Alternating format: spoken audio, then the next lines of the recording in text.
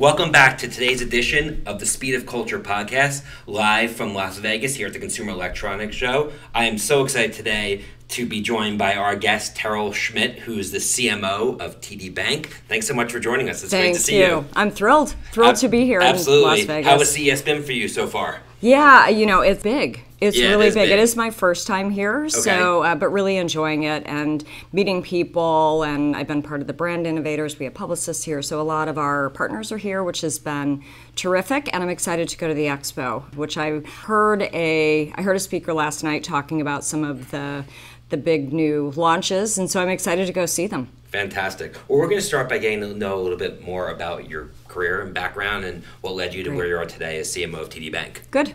Great. So you just want me to jump in? Okay, we'll do that. So I've been at TD for about 8 years, but before that I've had a very global career, which has been terrific, mostly in marketing. Okay. And so I started my career at Discover Card. I was one of the first 5 people to join the company, which was fascinating, interesting time. We had no card holders, we had no merchants, and so trying to get each other to sign up was a super fascinating thing. I think what was great about that for me was just the ability to dive into everything. Right. We had to do everything.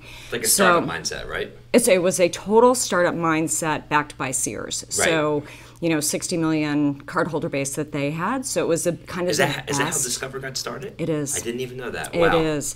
It was when Sears was selling socks to stocks. So who would have thought that their spinoff would have outlasted actually the company that's right? Yeah, super interesting. That is true. But yeah, really, really fascinating story to watch them. And from there, I was with Discover for about 18 years, and the last 5 years I went over to the UK and stood up the marketing function and ultimately ran that function for Discover. And so they actually made we launched a card in the UK, and that was another startup. That was a little bit different because we were really starting from the beginning. So, super fascinating learning experience, first cultural experience that I had. From there, went to Hong Kong and Standard Chartered Bank, where I ran the cards portfolio for them, and then to Cigna in healthcare in Singapore, and then ultimately Philadelphia, and then TD, and here I am. So what drove you primarily to the financial services space? What about it interests you? Yeah, I think it's a really fascinating space. I mean, to be honest, it wasn't something that I sought out initially out of college. That's usually the case with most people. Right, totally. You have to take some risks, decide what where you want to focus. But for me, what I found over the years, and the reason why I've stayed in financial services with the exception of a 9-year stint at Cigna, it's a fascinating, people think of it as a stodgy industry. Right. Or they used to. It is highly regulated. It's highly harder to make changes than other categories for sure. Highly regulated. And which is very important. So you really have to blend that, innovation, speed to market, et cetera, with the regulatory environment. But I think what's fascinating about it is really an advanced marketing environment. Financial services, you've got different customers, very different segments. Customer data, lots of data. Lots of data, more than most industries. So it's a great place, and it constantly evolves, financial services and marketing. And so being able to stay up to speed with all of that it's a challenge, and it's just fascinating and fun. Absolutely. So in terms of your current role as CMO of TD Bank, what are your core priorities and where do you focus on a day-to-day basis? Yeah, a couple of things. I think first is people. As a leader, I think it is my responsibility particularly with my team, being there, working with them on, setting the vision, setting the strategy for the function, which we've, done. I think we've got a really clear strategy of both from a business perspective, but also marketing's role within that strategy. So a big part of that is just making sure that we are constantly aligning to and prioritizing against that strategy. Sure.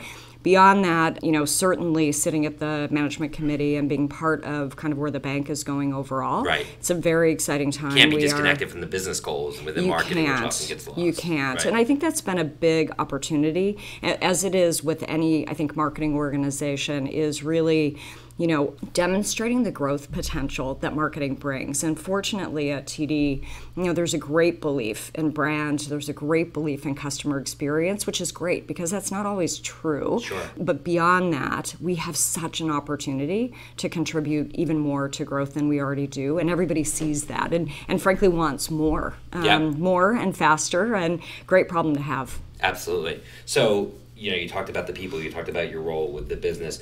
What about the consumer, and how do you go about understanding the consumer's changing needs when it comes to their personal banking, and how does that, I guess, play a role in how you focus your go-to-market strategy? Yeah, consumer and the customer is absolutely critical. It's at the center of what we do. And I'm a big believer in insights, so we've got a great insights team, and we get our insights from a lot of places. We're, whether it's social media and social listening, whether it's from our customer experience data, which is incredibly rich, again, because we're a high transaction business, so we have a lot of data that we can look at. We can look at, external benchmarks, we can look at external spending and all of those sorts of things. So, I think it really guides us in terms of where consumers are going. And we do a ton of proprietary research as well. We're a believer in leveraging customer insights. Yeah. So I would say that's a really big part of it. The other thing is kind of evangelizing across the business for the customer. And so once you have a sense of both your brand, and we know for TD, roughly 65% of our brand health comes from customer experience. So, really... Online, offline, the whole thing? The whole thing. Yep. So, if your brand is your promise and your customer experience is delivery of that promise at every interaction, we have a huge role to play in making sure that that's not just a marketing responsibility. That it's the bank teller is marketing, right? 100%. Right. And if they do something that's not, in line with the brand or, customer experience, and, they're at the front line. So, we need to make sure we're enabling them, but it's so important. Yeah. So with the millennial now being the CFO of the household, right? Those are people who grew up with the internet growing up.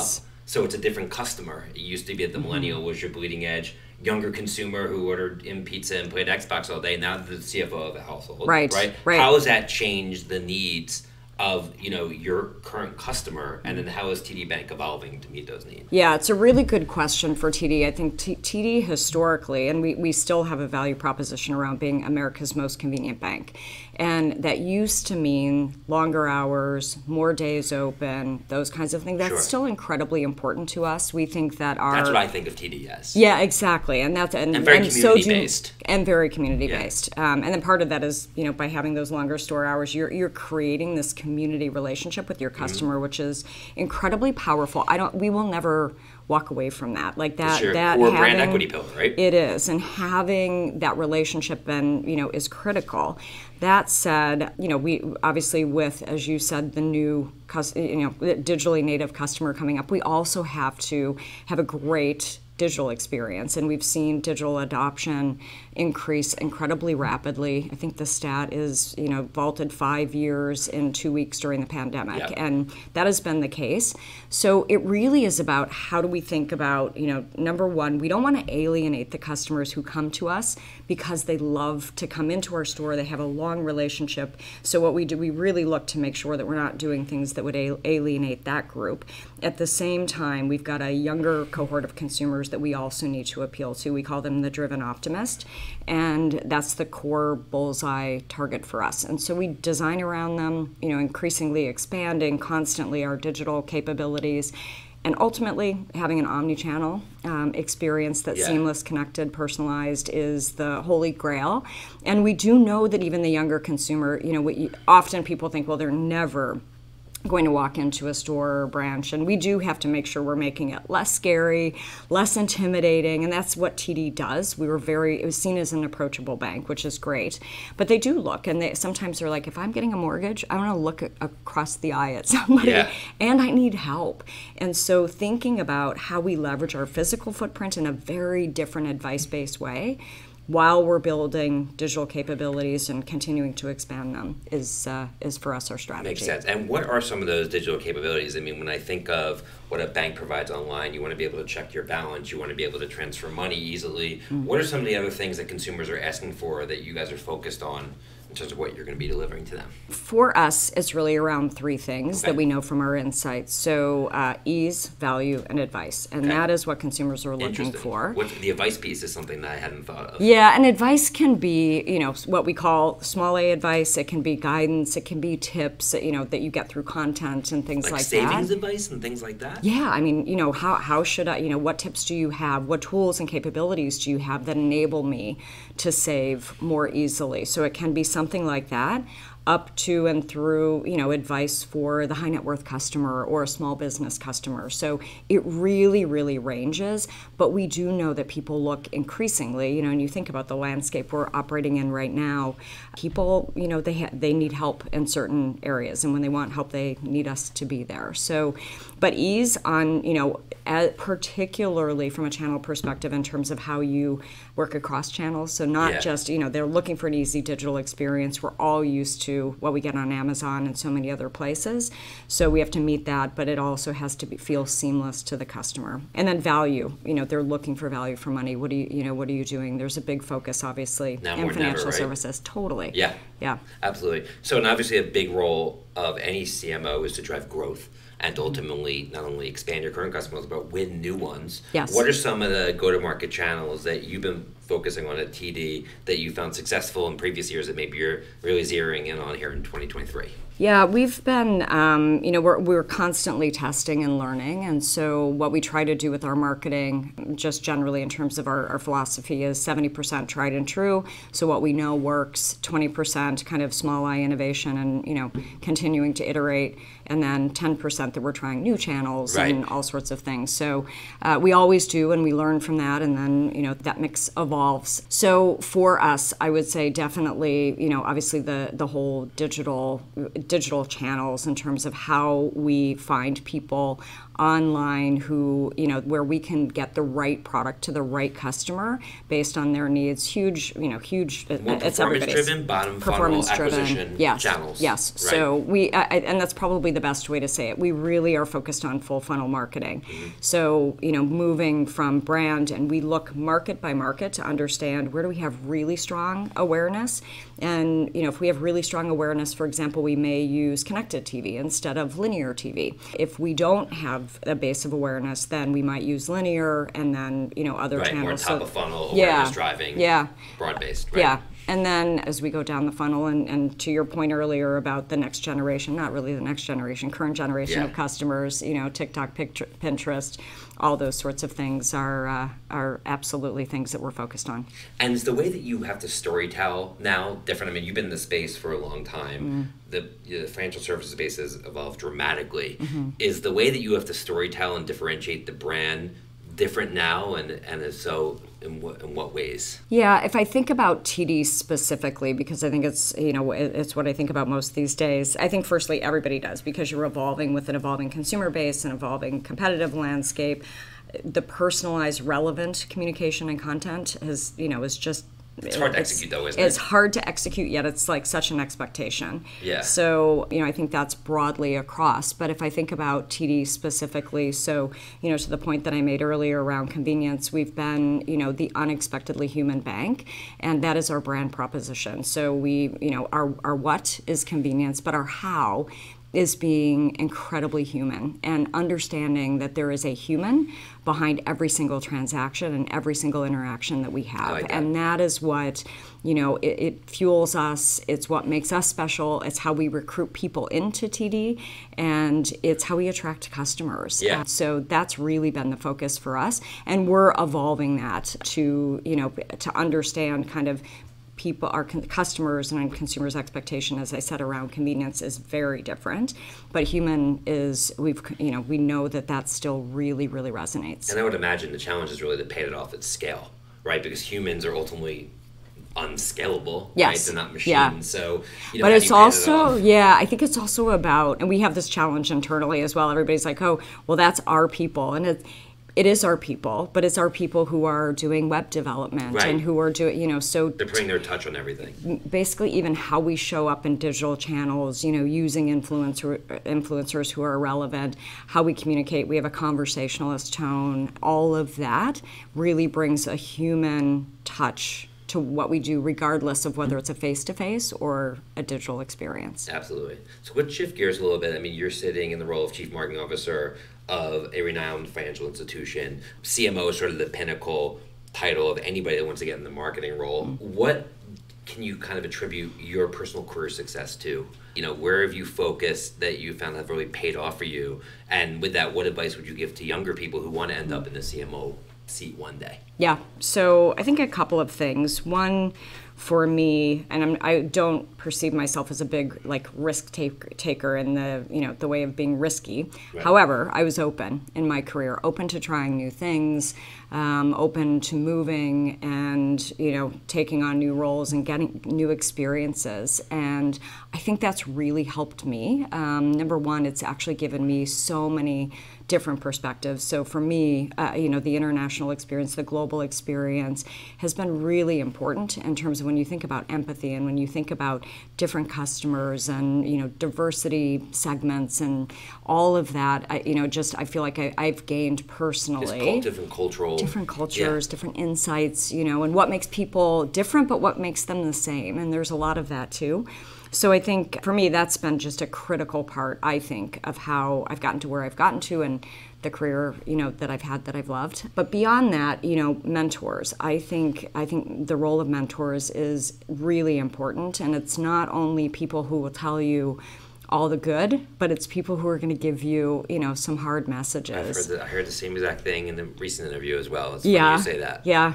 And the ones that the things that stand out for me and the people that stand out for me are those people. And on the positive side, they've always done it in a kind way, and with the goal of I want to help you be your best self. Yeah. But I think because we all have blind spots, right? There's all things that we do that we're not seeing, and we're missing opportunities. Right. And usually, the people who work for you aren't going to tell you that. The people who you work for might not feel like they can tell you that if you're generally doing a good job. So how are you really going to improve? Who's going to really show you what you're not seeing? Yeah. And good mentors can really do that. Yeah, that's right. And typically, I think in the back of your mind, you tend to know.